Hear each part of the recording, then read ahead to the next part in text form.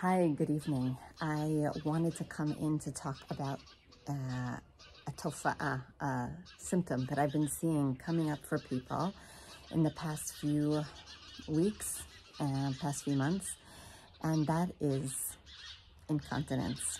Okay, it could be very little. It could just be a couple of drops of pee that just winds up not being able to be controlled, and or it can be full on, like a full pee.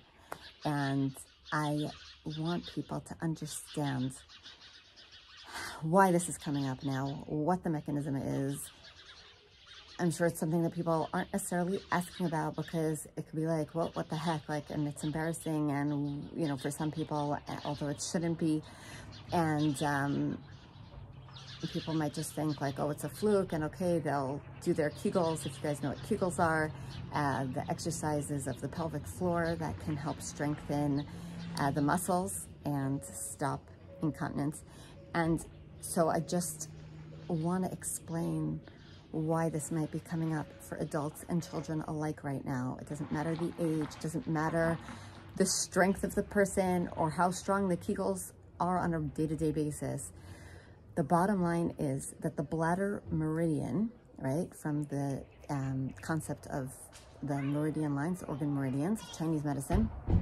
So it's not just Chinese medicine. This is health, and just Chinese medicine is how, you know, the title under which we discuss meridians. But it's not only people who work with Chinese medicine that can have these symptoms, obviously, right? We're talking, it's just kind of like saying, oh, well, anatomy only, you know, is something that applies to people who are in the medical field or something like that. Like, it's something that exists within all of us. So the bladder meridian runs along, well, the major part of it runs along the spine in two separate lines, actually. One closer to the spine along the paraspinals, for those of you who are familiar with anatomy, and then one a little bit further out, a parallel line a little bit further out. So there's two lines on either side, right? One on the right side, one on the left side. And when the bladder meridian, it also extends down to the feet and up to the brow, but when the bladder meridian is particularly overwhelmed, then we see the symptom of incontinence, either slight leaks or, like I said, full on just peeing accidents. Why is this happening? Well, guess which emotion the bladder meridian is connected to? Fear. And when we are afraid, we can feel a lack of control. It triggers, actually, physiologically, a lack of control. The fear kind of creates a freezing up, right? Like, why do people in car accidents or people in other serious situations where fear has come up very strongly for them, people who are threatened, their lives are threatened in some way, why will that be a reaction that happens in the body? Why do we kind of lose control? It's the bladder meridian. It's just the fear taking over and freezing us, and then it just... So it's totally normal. It's totally normal. It's just a symptom of the times that we're living in. And I will direct you to a video that I did on YouTube. It's actually episode number 48 on my vlog, Empowerment of a Woman.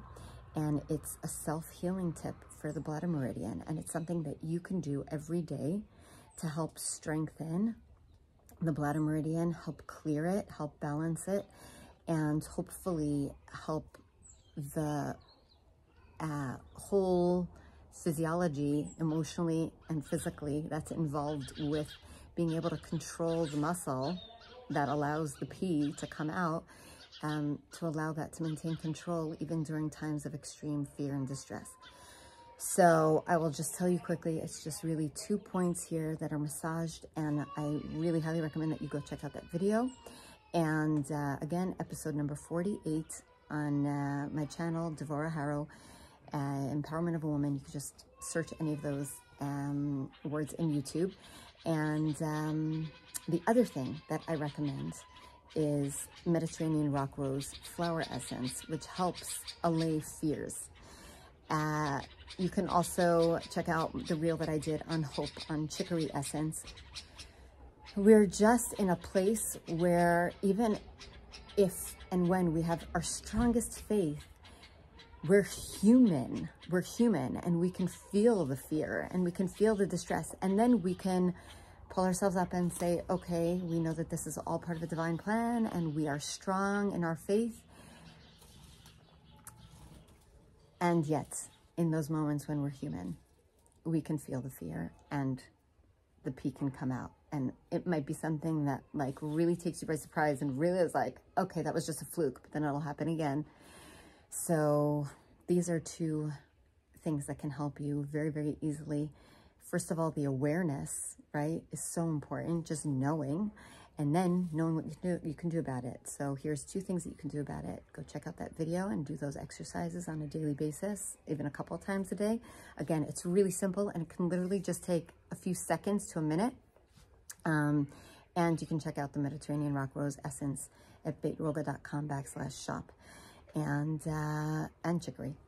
All right, sending love, and I hope that this calms you, and please send this around, because I'm sure that there are friends that are going through this and aren't talking about it. So just share this wide and see who it might help. All right, sending love.